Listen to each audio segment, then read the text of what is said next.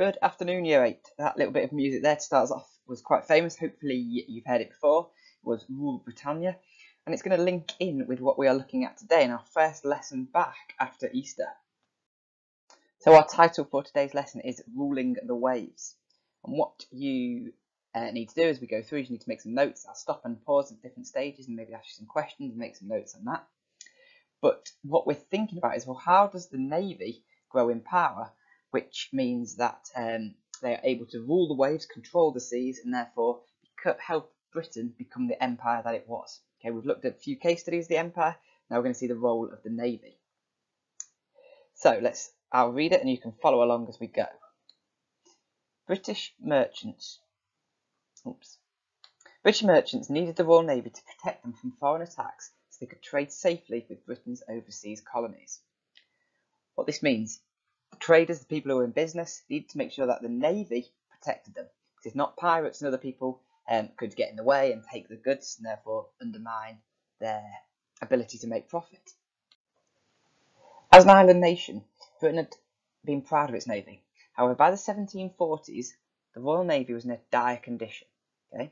It was in a bad condition and suffered a string of embarrassing defeats at the hands of the French and the Spanish. The man charged with reforming, improving, making better the Royal Navy was a battle-hardened admiral called George Anson. Made First Lord of the Admiralty in 1751, Anson introduced sweeping reforms. He took control of the Marines from the army, giving the Royal Navy a crack force of soldiers who could fight on both land and sea. He also introduced a uniform for naval officers consisting of a blue coat and white breeches, and he greatly increased naval discipline. This new level of discipline was revealed in 1756 when Admiral Byng lost Britain's important Mediterranean colony of Minorca. Back in England, the 52-year-old admiral was shot by a firing squad. So, under Anson, the Navy is reformed, is improved, okay? And that's best highlighted by sort of the fate of Admiral Byng, who loses Minorca, and as a result of this, when he returns to England, he thinks, oh, it's going to be okay. He actually gets shot by a firing squad, so executed, okay, for his failure. Most importantly, Anson persuaded the British government to invest in new and state-of-the-art ships. So you've got the best technology around. Britain's enormous dockyards in Portsmouth, Plymouth, Deptford and Chatham employed thousands of men, building large 74-gun battleships for naval wars and smaller 36-gun frigates for scouting and protecting the merchant ships. The 104-gun HMS Victory, which was launched in 1765, took 6,000 trees to build. So this is similar in a way to the work we're doing in geography, where we're looking at deforestation. This was happening in Britain at the time, but we're using these trees to build our boats. Okay, and we've got different types of boats. We've got the battleships with large guns, and then the frigates, which are slightly more nimble, and they can protect the merchant ships as we go. It says the 7 Years' War. The 7 Years' War began in 1756 and was the world's first truly global conflict. The war was mainly fought between Britain and France, but fighting spread across the world to their colonies. Battles were fought in North America, the Caribbean, Africa and India, where Robert Clive won his victory at Plassey in 1757. If you can remember that from a few weeks ago. In 1759, Britain launched an attack on Quebec, the capital of the French possession in North America, part of present-day Canada. With the help of the Royal Navy, 4,600 troops under the leadership of General Wolfe sailed up the St. Lawrence River towards Quebec at night. On the 13th of September, they took the city in a surprise attack. General Wolfe was killed, but his victory gave Britain almost complete control in North America. Okay. Then finally, this bit links in with our slavery topic. Sailors who did not follow orders risked being flogged by the cat o' nine tails, a whip made of 9 knotted leather cords designed to cut the skin. So here's a picture of the HMS Victory, which has been restored. It's down in Portsmouth, so maybe one day you can go down and have a look at that. And finally, we've got a picture of the cat o' nine tails here. As we can see, it's got the knots in the end. Okay, we talked about them when we did our slavery topic and how they were designed to puncture and pierce the skin to make things worse. And then a picture there of how this sort of punishment would be doled out.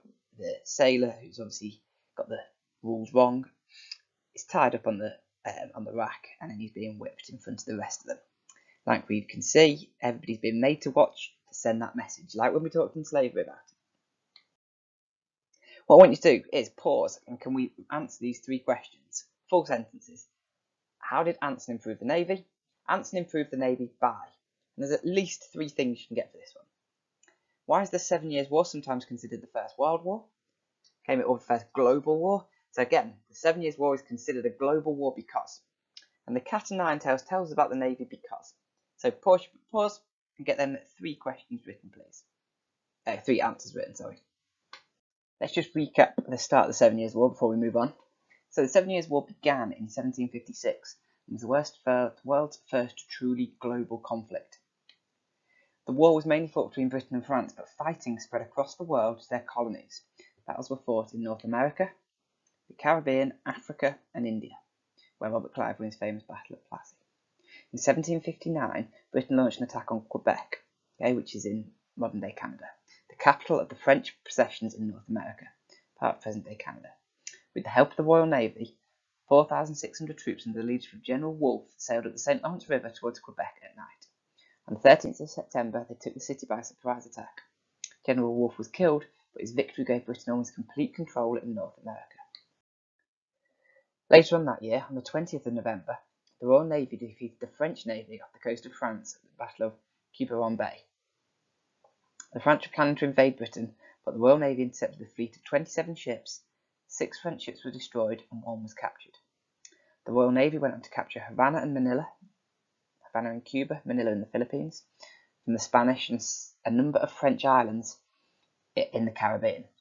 When the Treaty of Paris was signed with the French in 1763, Britain had expanded its power in India, taken French territories in North America, the Caribbean, and retained its power in the Mediterranean by keeping Gibraltar and Minorca. The end of the 7 Years' War marked the beginning of Britain's global dominance, which had lasted 150 years. At the root of this dominance lay the Royal Navy. By 1800, the British had 285 major battleships in service around the world, more than the French, Spanish, Dutch, and Danish fleets combined. So that's a staggering number, isn't it? They had 285 major battleships, and then that's more than French, Spanish, Dutch, and Danish fleets combined. What's the key here is the idea that the power of the Navy has allowed Britain to dominate the seas, to control the seas, and it's the seas that allow things to move around. Up here, little Britain up here, tiny little pink country, but we control all this other land that is pink, and that's because we have the Royal Navy. We can stop the French moving around. What's really important, some things to notice. We look at France. France's navy has to be split because they've got sort of an exposure on 2 sides. They've got the Atlantic here, but they've also got the Mediterranean here. So the French need to split their fleet. And then to get them through, they need to go through this really small bit here, which you can just about make out, which is Gibraltar. That's British. So we control that really tiny narrow bit of land. That kind of creates a pressure point. We also have, as we can see, outposts everywhere else. So we've got the Falkland Islands all the way down here, which we had a war about in the 1980s. The reason we want them is to make sure we can keep our navy supplied as they move around. Another really interesting point to think about is this bit here. So nowadays, this bit here is called the Straits of Malacca, next to Malaysia. So narrow strait, and what it does is it allows you to trade from India down to the rest of this part of the world. If we think about in modern day trade, the Chinese are trying to get control of this because this allows them to get their goods to their markets around here. So this bit of land here is really highly protected. We look here, another tiny little bit of land, or a tiny little bit of sea, that's heavily contested and heavily fought. The reason we want these areas near it, so A, we can trade, but we can also control and influence what goes through them seas. Later in history, a canal is going to be dug here, and in fact I'll put that in blue so we can see it. A canal, so a waterway, it's going to be called the Suez Canal, and it's going to allow us to quickly move our goods through here. That will mean if we want to get to India, we can go around here, past Gibraltar, through the Mediterranean, and down through here a lot quicker. Before this is built, what we need to do is we need to go all the way around here, all the way around the south of Africa. Now, one problem with the south of Africa, and I'll put this in purple, okay, is around here, okay, you've got really high winds. So if you come down here and you come too far south, you can caught in them winds and it can take you off course. So this sort of advance, or that's going to take place up here, will transform all of that. But it's the key is the Navy is powerful, and the Navy allows us to control the world. So finally, let's have a think about what it was like to be a seaman, what it was like to be in the Navy. The Navy grew from around 12,000 men during the early 18th century to 85,000 men in 1763 and 150,000 men by 1815. Okay, so from 12,000 to 85,000 to 150,000. It is growing massively and it's growing quickly. Naval ships could go for months without touching dry land, so it was impossible to eat fresh food. Seamen lived off a diet of meat preserved in salt and dry biscuits, which were often riddled with worms and insects.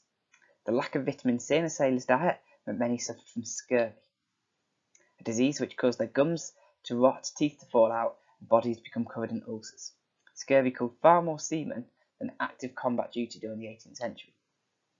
Okay, so soldiers, obviously some would die in war, but more were being killed as a result of the poor diet. Recruiting enough men to join the Navy could be difficult, so press gangs visited towns and cities along the British coasts and forced sailors to join. So press gangs, because they pressed them into joining. Okay, one common way this sometimes happened was they'd go into a bar or pub, and they'd be very generous. They'd be, oh yeah, the beers, and then what they'd then do is they'd say, right, for one more beer, all I want you to do is say you'll take the King's shilling, say you'll sign up. So they'd effectively get the people drunk, press them into joining up, and force them into joining the Navy. When the person woke up the next morning, they'd made this promise, oh my gosh, and then they were enlisted. However, service in the Royal Navy did hold some opportunities. When an enemy merchant ship was captured, the prize money would be shared out among the crew, and the naval seamen liked to flaunt their wealth with colourful clothing and gold earrings. Royal Navy seamen were named Jack Tars. Some would cover their arms in naval tattoos, practice learnt from the tribespeople Captain Cook encountered in Tahiti, and their drink of choice was rum, made from Caribbean sugar. British sailors were entitled to a ration of half a pint of rum a day. So the sugar, we remember from our last topic, the sugar at this stage is still on its way of being stopped being grown by slaves, but sugar has become a major export, and one of the reasons it's so important is because the Navy love it, because it keeps them in spirits, okay, which means that they can fight.